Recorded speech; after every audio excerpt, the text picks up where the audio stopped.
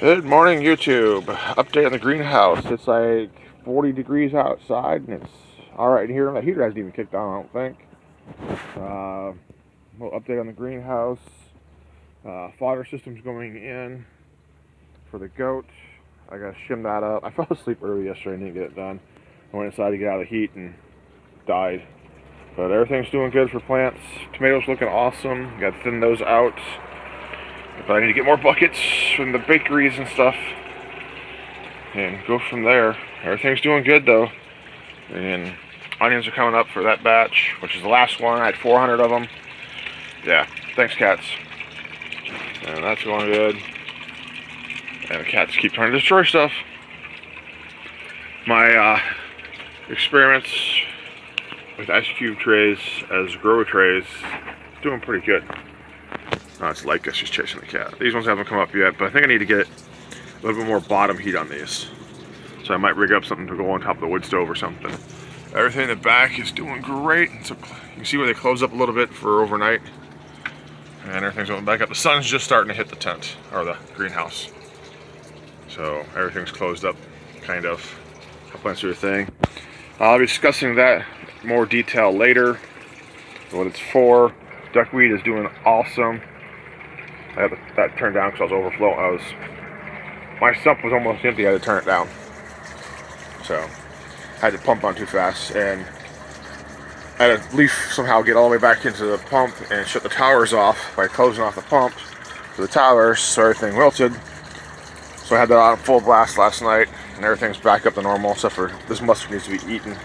It's getting too big for the tower, or I can fill that bucket up like I'm supposed to and put it in the bucket where it belongs. Because she's got some impressive roots. Is that crazy? This is just off the mustard. I'm gonna put it over. I gotta put this down. Pause. Okay, before I finish the other part, I put in a cat drinking fountain to keep them out of the frigging greenhouse. They always seem to be wanting to come in.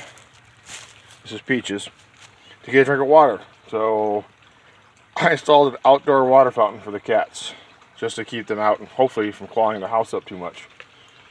We'll see what happens if they use it or not. I'm going to take up all the rest of the sources of water, show them individually where this thing is, and hopefully they decide that's what they want. So Peaches already found it though, so he's happy, I guess. But now I don't have to worry about giving water to the cats. Back to the other video here in a second. Okay, I'm back with the fodder system now in place. That was today's goal. Right now it's going to be manually turn on, turn off. I got a little drip bar in the back. Turn it on for 30 seconds or so, turn it off.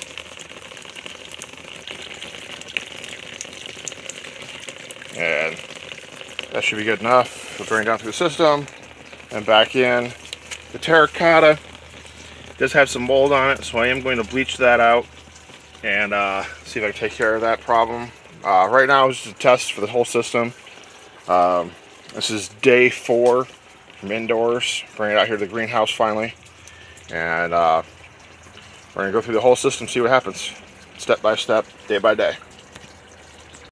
And it looks like Jeff's favorite cat found the water fountain also. Alright, it's John from LoneStarBioGas saying have a nice day, and I guess I made a drinking fountain for cats of all things. Alright, any questions or comments, let me know.